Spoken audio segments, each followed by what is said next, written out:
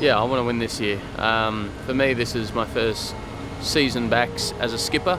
I've been a tactician for a long time, and for me to get back steering again, it's where I'm most comfortable. I'd love to win season 1 over Nathan Outridge, who's been steering his whole life, so it's exciting for me to be in a good position, and hopefully we can finish it off.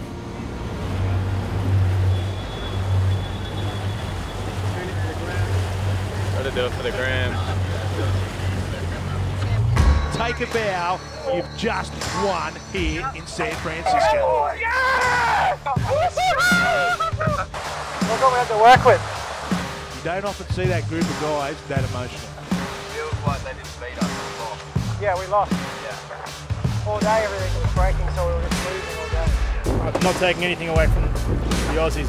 They sailed better than us today, that's for sure, and they definitely deserved it to win that match race. And 2 wins from 2. I mean, in Sydney, they clearly were the best team in the light wind, tricky sailing. Here, they kind of have to feel like they stole one. Pickpocketed Nathan Outridge. You know, the feeling on board right now is we lost this event. We're better than that, and we'll be better in New York. What do we got, Tom? We have the press conference and then practice racing today. What do you think they're going to ask in here? I think they're going to ask if we're going to win this event, like they do every time. They'll ask about my rivalry with Nathan Outridge, which they do every time. And then we're going to do the trophy, so you'll see that the trophy is up there. Now, I know you're looking forward to this question. You've only been asked it 287 times before. This series is already building up an incredible rivalry between yourself and Nathan Outridge. It's one that's been running for a long, long time though, isn't it?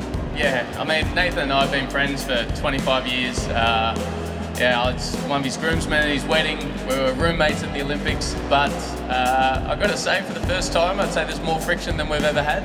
Like, hearing them say that we didn't win the last event, they lost it, things like that, that pisses me off. To me, they're just making excuses, because you could say that about any event that's ever been done. But we sailed better when it counted, and yeah, it's been a bit of a sore loser. We just want to prove it now that we are a better team, and we're going to go on with it here. I mean, you're in a difficult situation, Nathan. You've led each regatta after the first day, and then Tom's stolen it from you on the second day. What are you going to do differently here? Well, we're going to stop that from happening. How? The biggest thing we learned in San Francisco is that it's not over till that last race is finished. And so, you know, we left San Francisco really disappointed. I think we closed the gap on the Australians after Sydney, but we didn't put them to bed. We had some technical issues like everyone does with the boat, so we've gone over the boat really closely. We want to make sure that we have absolutely no excuses at this event. Yeah, I was thinking about the exit angle, you know, after we talked about it on the water, and it felt like if we came out closer to our angle, it was just a really slow build.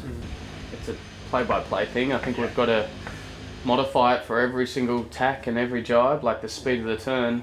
I mean, we've found that in the past, if you just rip every turn, you're going to dig hulls and stuff like that. If we've got speed, there's no reason to rip the turn in a jibe. If we need to turn quick to keep on the foil, we do it. We've got a wheel lock up. The hardest part of the day, getting the boat out of the shed. Once we get this sorted, the rest of the day will be easy. We have activity, lots of activity. Oh, we got a vessel. Look at this bad boy. They make these guys work. Look at this. Look. This is all the muscle. Just the motor. The Rolls Royce. Can't get a lot of grip on this thing. The aim of the game is to manage the controllables. That's what New York's going to throw at us, lots of uncontrollables, but we're going to stay calm. The wind doesn't care about your feelings, Sammy, so we just got to sail the boat as fast as we can, don't we, Sammy? That's why I got this guy on board. Make sure we keep going fast. Speed man. Speed man. Rocket man.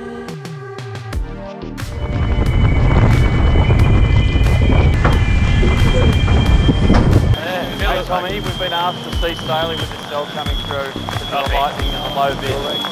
Copy that. Turning up. Oh, bad kit choice. For you. Should have run the dry suit. I can't believe we went Lycra. Should know better. And the good bit is we talked Sam out of the wetsuit. He had it half on and he's like, oh. I've been so happy I haven't had to watch the wind one day through this tent. Be really aware of shifts here, Ted.